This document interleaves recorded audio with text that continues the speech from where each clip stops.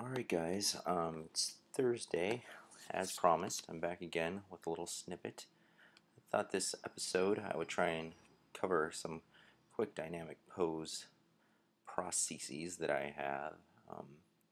This first little snippet that I'm going to do, it's going to be me kind of like breaking down the figure using big blocky shapes, cylindrical shapes, if you will, to kind of like lay out running pose, if you will, I guess, whatever you want to call it. I don't know. Like I said, I'm still new to this, still trying to figure out how to pull this off exactly. But this is kind of like your basic way to lay out a pose. You use a lot of cylinders and circles to kind of define the forms. The way I do it now is a little bit different. It's a little more advanced stuff that I picked up along the way working as a pro. For me now, I usually start actually with a silhouette of a pose that I want. Like, I'll sketch out a silhouette, much like I'm doing right now, and you can kind of see, get a little bit more of a dynamic flow, a little bit more of a dynamic shape when you do something like this.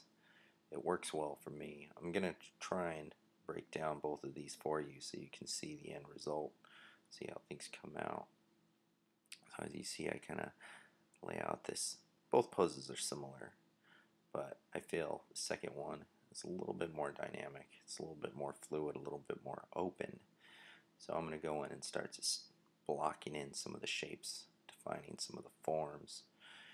See this guy kind of taking face, he's taking shape. His face looks a little angry, a little badass, but you know, that's how it is. And you can go chunk in some muscle areas. Start with the shoulders and the pecs, define the neck a little bit.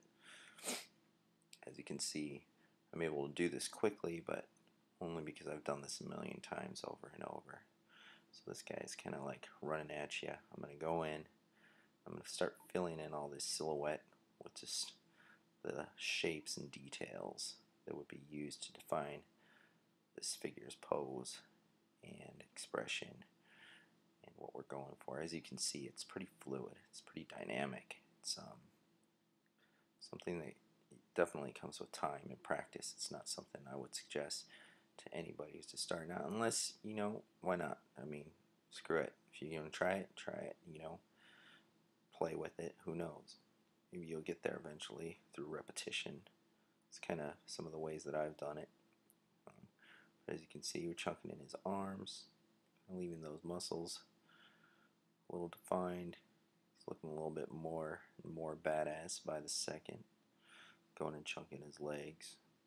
And of course, like, definitely not bound by this silhouette that I did, so I'm gonna fix it a little bit because he had some baby legs popping off there, and nobody wants to get saved by someone with baby legs. So, go and adjust my eraser. I'll fix this, clean it up a little bit. We got another baby leg to fix over here, which we will do like so. Dropping some dark areas, and I'm just kind of doing that to define shape and space on his figure. So fix that leg. Still, as you can see, he's pretty dynamic. He's pretty cool looking. He's running, ready for some action. Just keep going. Adding a little more line weight, a little more detail. And of course, this is very rough.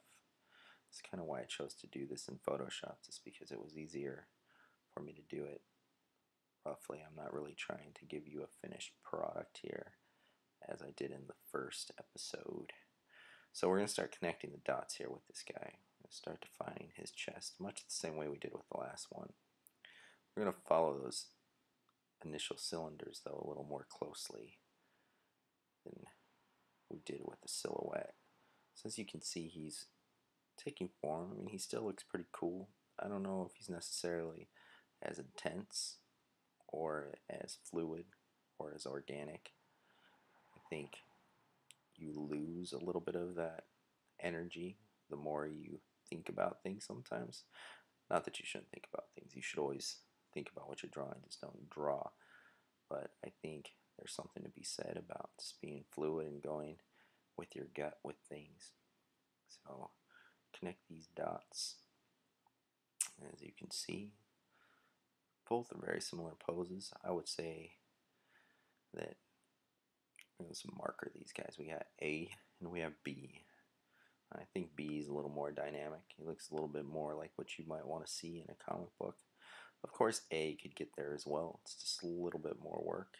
With this step, I'm just going to go in and drop some shadows, just trying to define these two characters a little bit more.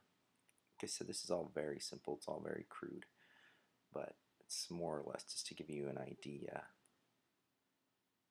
of the way that I try and think of things. And I definitely think in the B column more than the A column, just because I think when I try and think in the A column, I overthink things too much and I lose a lot of the energy and the kinetic feel that my artwork tends to convey.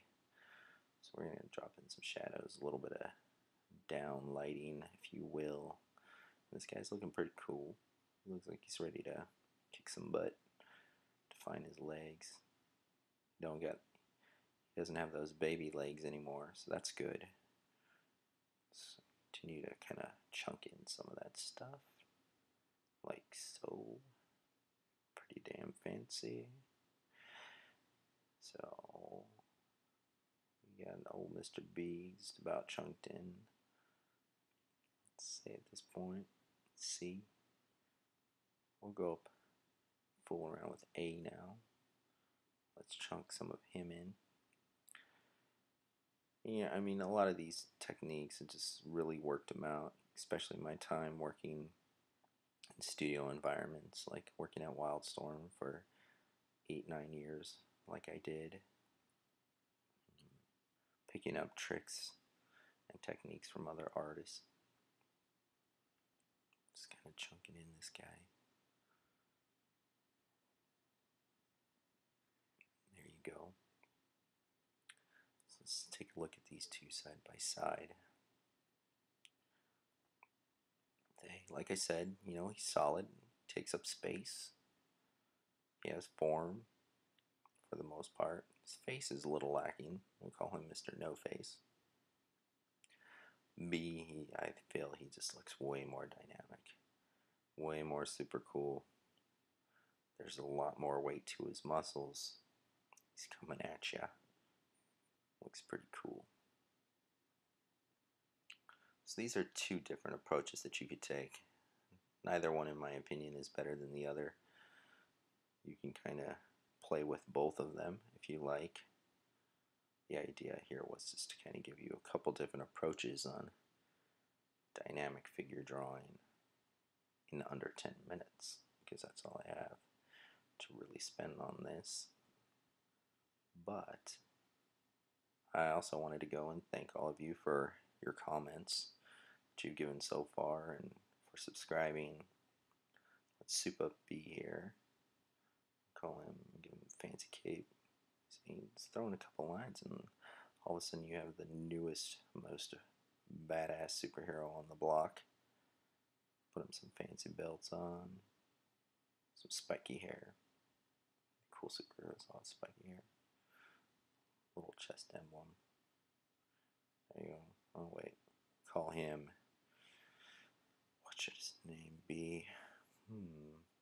That's right, Mr. Super Cool, because he's pretty super cool. But yeah, guys, thanks again. Like I said, I'll be back next Tuesday with another episode. Maybe tackle a little female figure drawing. That's always fun. So, until then, make sure to subscribe, give me a like, give me a comment, and I will be talking to you soon.